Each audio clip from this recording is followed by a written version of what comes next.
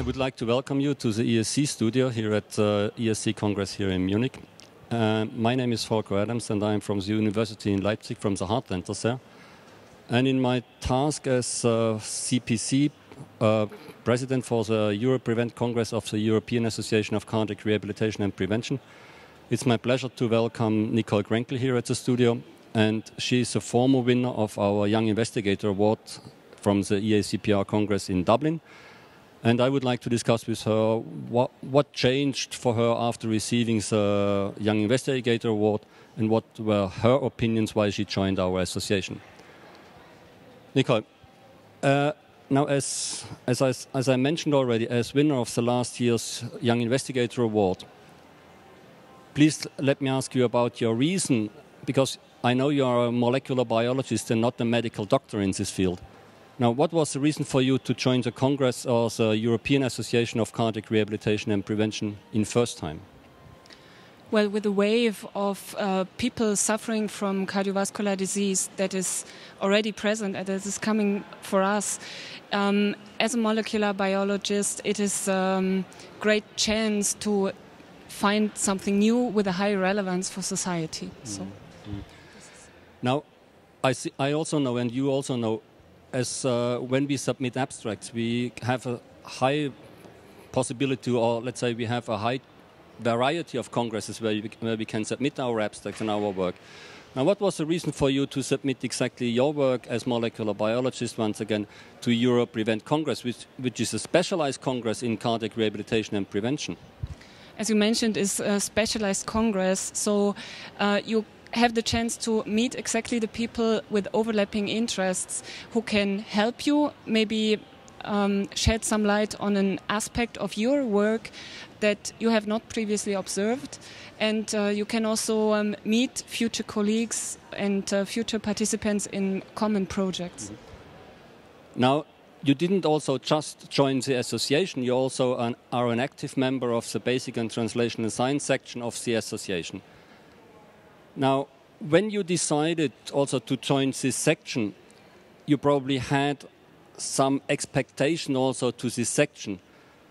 Now, what was exactly these expectations you had when you joined the nucleus of Basic and Translational Science of the association?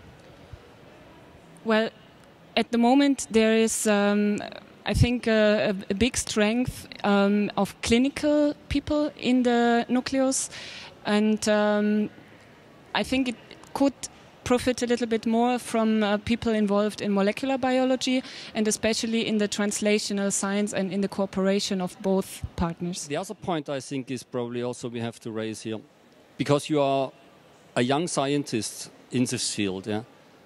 Now, when you are going to be asked by other young scientists with a molecular biology background, would you recommend, or what is the reason you would say to these young scientists it's worthwhile joining this association, and especially the nucleus of Basic and Translational Science? Now, what would you tell them why they should join? Well, in the first case, of course, I would suggest them or recommend them to join. The thing is, preventive cardiology is an evolving field with a high relevance for society at the moment. And so it is a field where everyone can give a valid and highly recommended contribution. Once again, according to your opinion, I think it's also the association should offer something, or should make the association or the sections, as well as probably the Congress, much more attractive to young scientists. Now, what would you suggest to the associations they should offer also at the Congress, that they are able to attract more basic scientists to their meeting? Yes, I think it could profit from a little bit more basic science, and maybe also the integration or collaborative sessions where clinicians and basic scientists can really interact. Now, as last question, and it's probably a much more general question concerning the topic of covering what the association covers. Now, according to your opinion, what is the most important and unresolved questions at the moment CACPR should approach with specific respect to what's going on in the current field?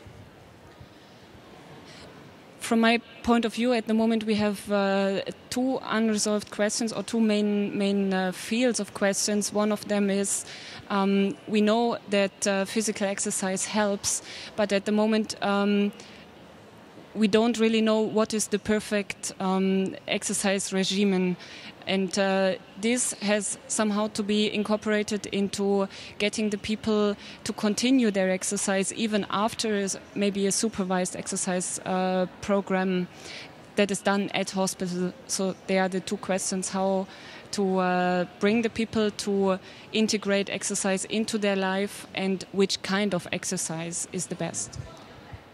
So thank you very much, and see you next year, 2013, in Rome for the next Congress. Of course.